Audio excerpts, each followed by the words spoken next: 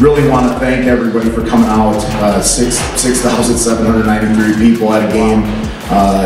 Unreal. And these are memories that our guys will never forget. And the ability to have a bunch of guys play in this thing was a lot of fun.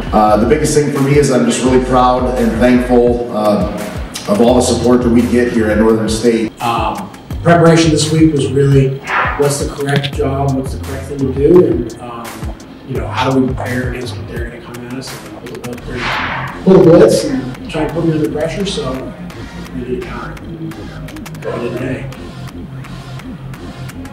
So when everyone on the defense is on the same page, all the energy is like going out there together, we're going to win games and we're going to play hard.